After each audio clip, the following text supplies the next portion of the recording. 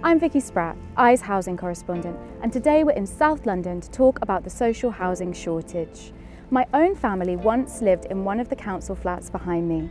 It was the 1950s and my nan had just given birth to her first child, my uncle. At the time, she and my granddad lived with her parents in an overcrowded house in Croydon, and her dad had just contracted TB. You couldn't have a baby in the same home as someone who had tuberculosis. So when she was in hospital after giving birth, the council came and gave her the keys to a brand new maisonette right here. And that was the first time that she and my granddad had a home of their own. So why am I telling you this story?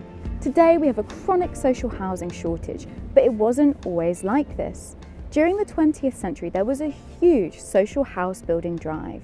That's because the majority of people were living in poor quality, slum-like conditions in privately rented homes. And politicians and social reformers thought that it would be better for the health of the nation if we built social housing and gave people a secure foundation from which to build their lives.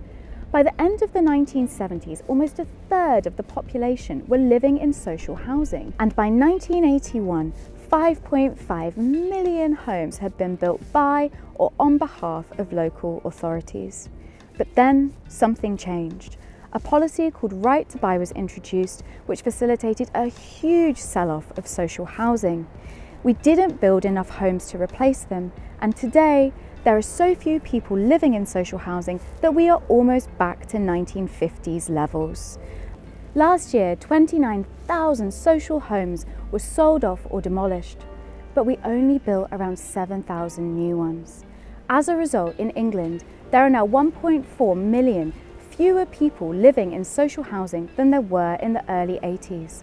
That is why we have a housing crisis, and the social housing shortage has pushed millions of people who, like my grandparents, would once have had a council flat into the unstable and insecure private rented sector where they are at the mercy of private landlords.